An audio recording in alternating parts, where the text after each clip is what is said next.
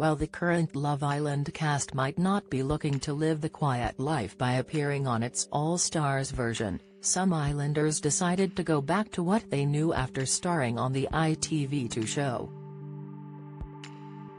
Over the last 10 seasons, the popular dating show has catapulted many contestants into TV stardom, with the likes of Molly Mayhague and Wes Nelson finding fame after participating.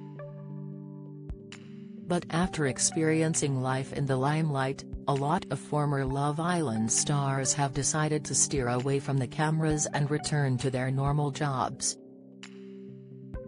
Here's a look at the former contestants who waved goodbye to the Love Island life and instead went back to their normal jobs following their time on the show. Greg O'Shea won the show in 2019 with his then-girlfriend Amber Gill, but he always had his eyes firmly set on going back to his original job as a professional rugby player. The Love Island star played for Ireland in the Olympics in 2021 and recently launched his own online fitness brand, where he does online exercise classes with fans. Speaking to the Mirror, the heartthrob said that he couldn't think of anything worse than doing nightclub appearances and flogging products on social media to get ahead. Georgia Townend marketing executive Georgia Townend may have only appeared on Love Island for 24 hours in 2021, but she made quite the impression. She revealed that she went on the show to genuinely find love and after setting her sights on Hugo, but ended up being disappointed. After her short-lived time on the show, Georgia said that she was going back to her normal job in Lidl. On her first day back to work, Georgia posted a gorgeous snap of herself posing next to a Lidl poster inside the office.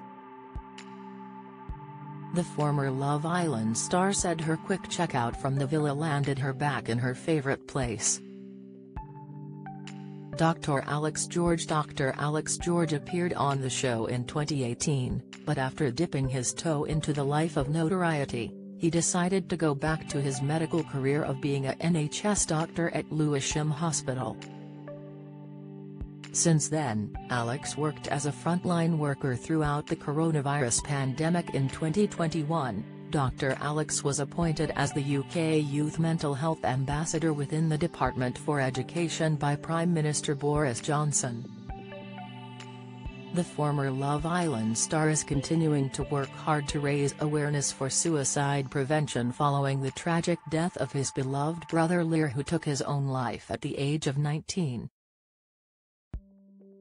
Anna Vakili also went back to work after finding fame on Love Island in 2019, where she returned to work as a pharmacist to help in the fight against coronavirus. She had previously quit her job to appear on the ITV2 dating show and had no intention of returning until COVID swept the nation.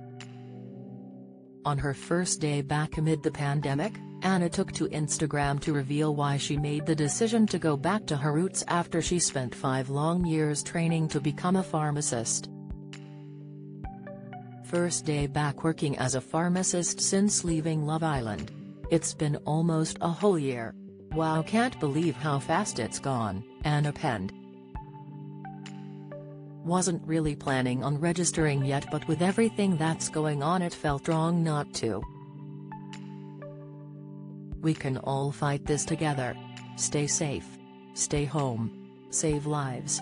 Malin Anderson, the 31-year-old, starred in the second series of Love Island, but was a trained elderly and palliative carer before signing up for reality TV. She, like Alex, pledged her support to the COVID effort when she returned to her former day job. "I can't sit at home on my own anymore knowing I have training within the sector," she tweeted at the time.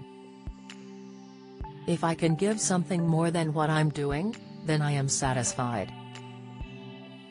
Malin gave birth to a baby girl in 2022 after previously being struck by tragedy when her daughter Kinsey died just weeks after she was born. Rachel Fenton, who fame on Love Island Series 2, returned to working as an orthopedic clinical nurse specialist after the villa. In 2021, the 29-year-old shared a photo as she received her COVID vaccine, after battling coronavirus twice. Follow Mirror Celebs on Snapchat, Instagram, Twitter, Facebook, YouTube and Threads.